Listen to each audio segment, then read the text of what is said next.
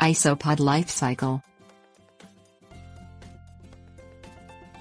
An isopod is an animal that has 14 legs, 7 pairs, that all function equally. They do not have legs and that have been specialized to perform any specific function, and each leg can perform each of the functions as any of the others. Reproduction. Isopods reproduce sexually, as there are both male and female animals.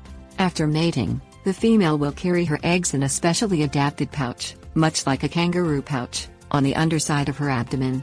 The eggs will mature in approximately 3 weeks and the young will then hatch, as almost perfect clones of the mother, with the exception of missing the last pair of legs, the thoracic legs, which will develop as the isopod matures. These hatchlings are already able to fend for themselves and do not depend on their mother for food or protection.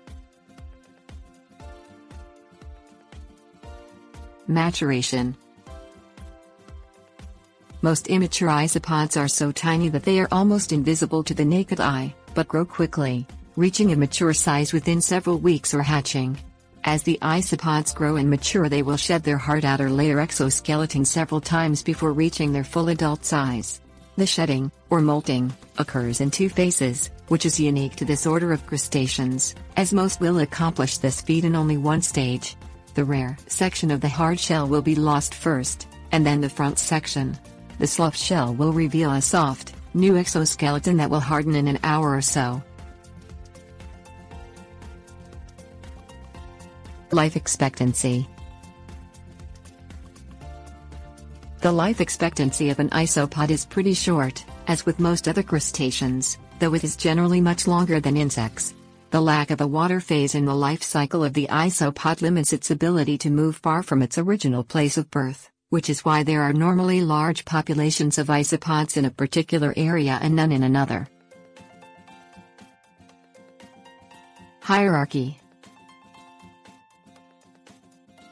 Isopods belong to an order of animals known as cryptozoa, or hidden animals, preferring to inhabit shady, moist, cool areas such as under rocks, forest vegetation, and rotting logs, though they can be found almost anywhere there is shade and moisture. They enjoy a large variety in their diets and can become a minor garden pest. They must remain in moist environments in order to keep from drying out. Misconceptions.